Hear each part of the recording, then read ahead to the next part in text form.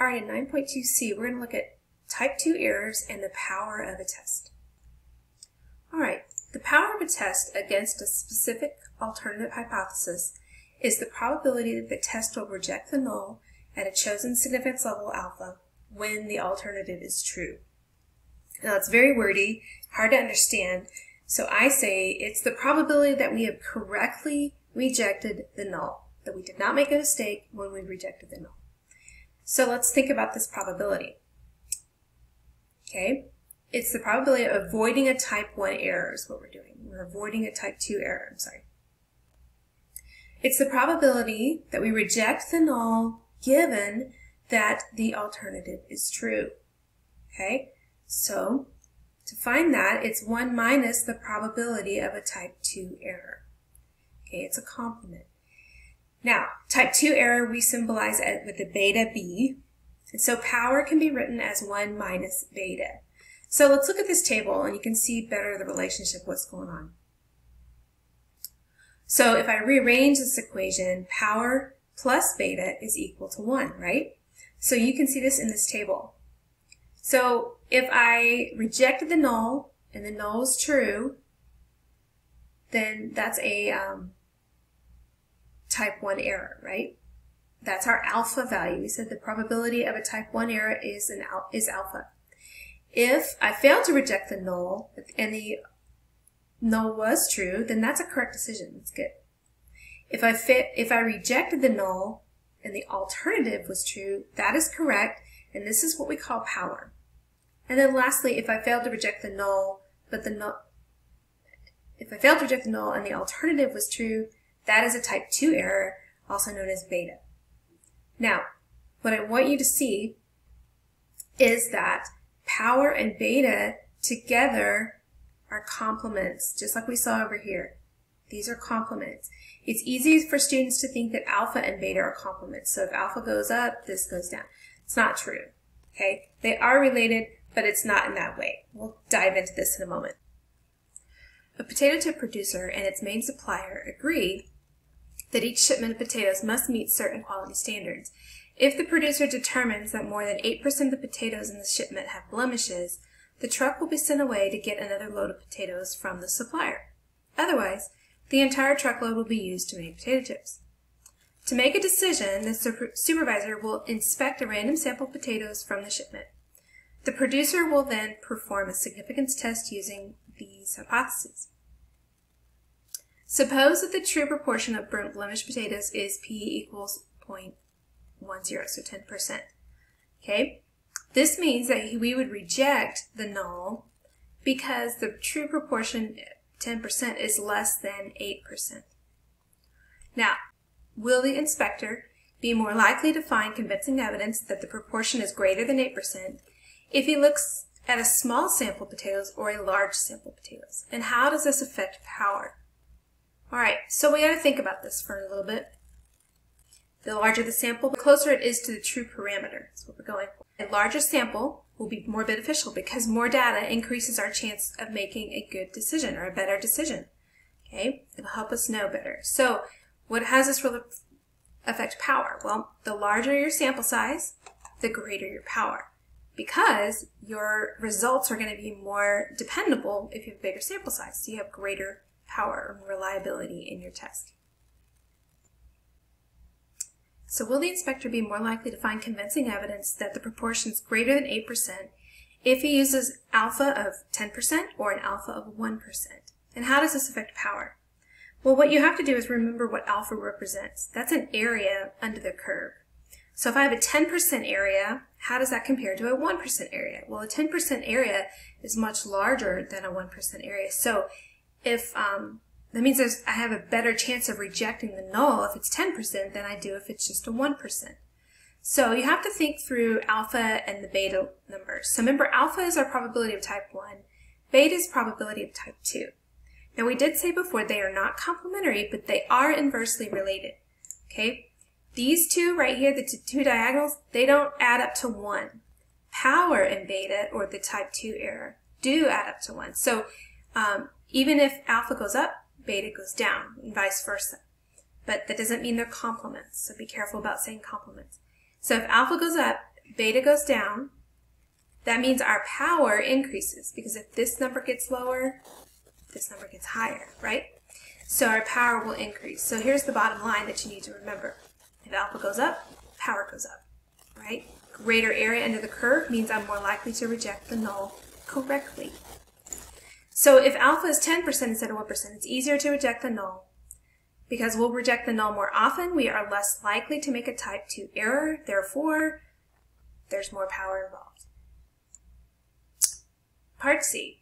Suppose that a shipment of potatoes arrives and the proportion of blemished potatoes is 50% that are blemished. Okay. What will the inspector be, or will the inspector be more likely to find convincing evidence that it's greater than 8% for the first shipment, which was 10% blemished, or for a shipment that's 50% blemished? How does effect size affect power? Now, this is talking about reality versus the null value. So if he has a shipment that's 50% bad, is that going to be more noticeable than a shipment that's 10% bad when our standard is only 8%? So think about it that way. Effect size is the difference between the hypothesized value, the null value, and the truth. So as effect size increases, power increases. You're going to note if effect size is the difference between the actual and the hypothesized. So if that difference gets bigger, you're more likely to make a correct decision, therefore increasing your power. It's easier to see the shipment as bad when the actual proportion of bad potatoes is farther from the hypothesized values. 50% is farther from 8% than 10% is, right? That's what effect size is talking about. Actual versus hypothesized. All right, is there anything else that affects power? Well, controlling other sources of variability, like using controlling or blocking, helps the results be more accurate, which then in turn increases our power. So the way things are sampled or the way the experiment is done can increase your power. Suppose that the true proportion of blemished potatoes is 11%. If alpha is 0.05, the power of a test is 0.76. They calculated it for us. Now it's asking us to interpret this value. Okay?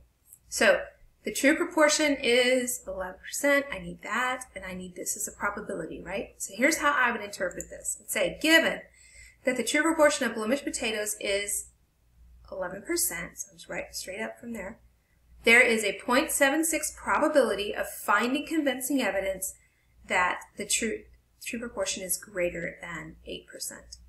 Okay? This is my alternative hypothesis. This is the actual. Okay?